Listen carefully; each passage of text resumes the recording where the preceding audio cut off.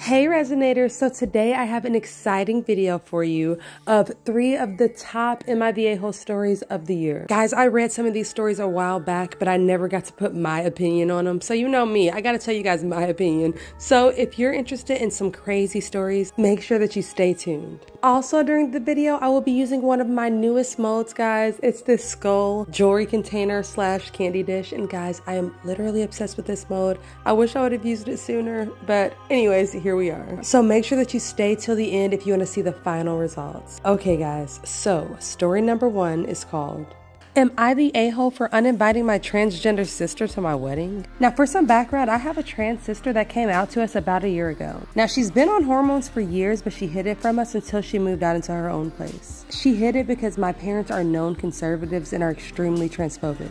As a result, there was a huge fight and a bunch of my family, including my parents, have completely disowned her. Now, I like to think that I've been pretty supportive of her so far, using her names and pronouns and all that stuff. And honestly, it's been really hard because my parents give me crap for it all the time. I even make it a point to go visit her every so often, even though the rest of the family haven't seen her since last year. I also have promised her that if I ever get married, she would be invited to the wedding no matter what my family thinks. So me and my fiance got engaged a while back, and my parents absolutely adore this guy, especially my dad. And ever since my sister came out, they almost see him as a substitute son. And as a result, he's taken my parents' side on the whole situation with my sister, and he even expressed that he doesn't really like her all that much. After the proposal, which was extremely elaborate and surprisingly orchestrated by my parents, who are also wedding planners, started talking about the big day and offered to pay for everything. I mentioned wanting to invite my sister, and they shut down the idea immediately. They said that she disrespected the family and cut them off and all that. So they basically gave me this ultimatum: have my wedding planned and paid for by them, or have my sister there and they won't come at all.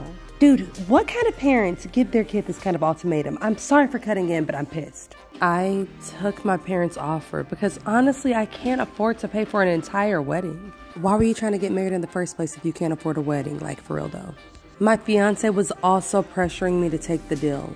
I recently broke the news to my sister, and she's very understandably upset. I feel so guilty about all of this. So am I the a-hole? Yeah, you are. You're definitely the a-hole. You literally made your sister a promise that if you got married, you would invite her no matter how the family felt. And then for her to go and break the promise as soon as money is involved, a-hole behavior. Honestly, the whole family is 10 out of 10 a-holes. I cannot stand any of them, and the fiance definitely fits right in. So you guys, let me know what you think about this messy situation in the comments, but honestly, I don't like any of them. And if I was the sister, I wouldn't want to go to the wedding anyways. Okay, guys. Oh, that one really pissed me off. Okay, so story number 2 is called, Am I the a-hole for telling my daughter that she cannot introduce her black boyfriend to her grandparents? My daughter, Anna, has recently started to date an African-American man named Jamal. While I'm not exactly what you would refer to as a liberal, he's still a nice guy, and if my daughter's happy, I'm happy. Why did that sound low-key racist though? The problem is Anna is really naive about the community that we live in. Although her friends are okay with seeing her in a relationship like this, it has definitely caused a ton of gossip in the town. And now people are starting to voice their concerns to me. What kind of backwoods town are these people from? Of course, every time they say something, I set them straight, but I'm still painfully aware of how this looks to other people. So my parents are coming into town this week, and Anna expressed desire to want to introduce them to Jamal. She said things are starting to get serious and she thinks he's the one. I told her no way in hell was that gonna happen. I don't have a problem with Jamal, but my parents absolutely will. And even when the relationship ends, they'll never let it go. Wait, when the relationship ends? What the To be honest, they might cut her off completely. Now Anna is calling me racist for defending my parents. So she's currently staying with Jamal and refusing to talk to me. My wife is standing by me because she knows how my parents can be. I mean, they even had a problem with my wife for years just because of the length of skirt that she wore on the day that she met them. But my friends are saying that I need to focus more on my daughter than pleasing my parents. So am I the a-hole?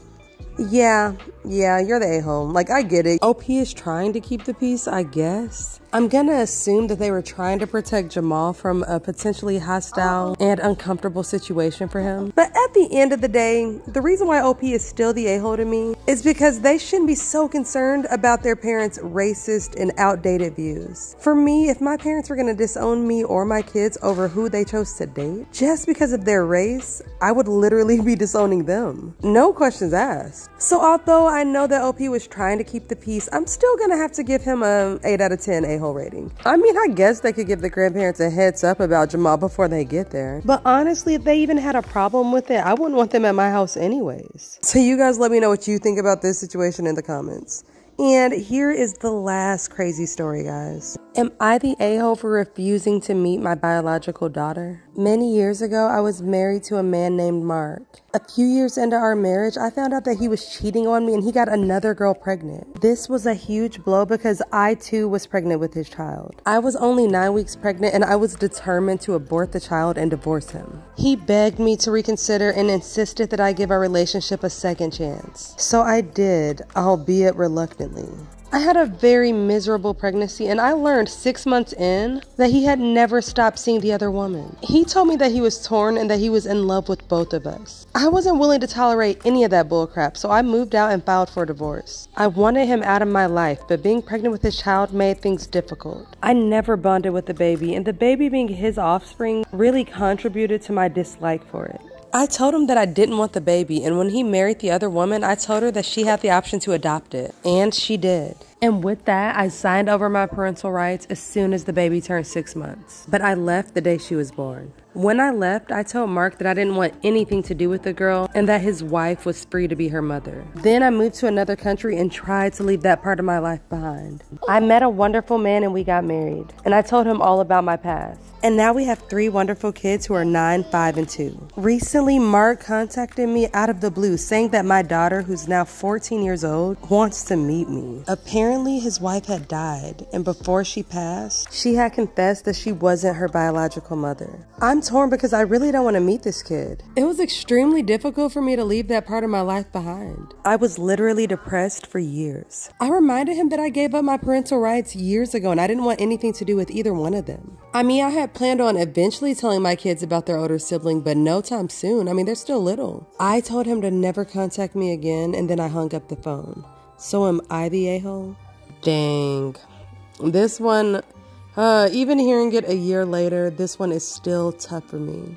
Like right off the bat, I want to say that OP clearly isn't the a-hole because how could she be? She signed up for her parental rights. She didn't want anything to do with that baby, and I completely understand why. But then the other part of me, probably the empath part of me, just feels so bad for that girl. Because although the dad is a scumbag for cheating and leaving his wife for somebody else, the daughter didn't do anything to deserve this life. And honestly, I feel really bad for her because she just recently lost somebody that she thought was her mother, and now her own mother is saying that she wants nothing to do with her. So I can only imagine how that's gonna affect this poor girl. So that's the only thing that I can honestly think about in this situation. So although I understand OP's point, I'm the kind of person that would push it aside for a kid, especially my kid. But that's just me. And who says that her kids have to know about their sister right now anyways? She can still wait to introduce them until they're older. I don't know. I can't blame OP. I can't give a-hole ratings to anybody but the father, who is a 10 out of 10. He's a scumbag and I hate him. You have to let me know what you think about these people in the comments. Anyways, guys, that's the top 3 stories that I've read this year, and they're really dramatic, I know.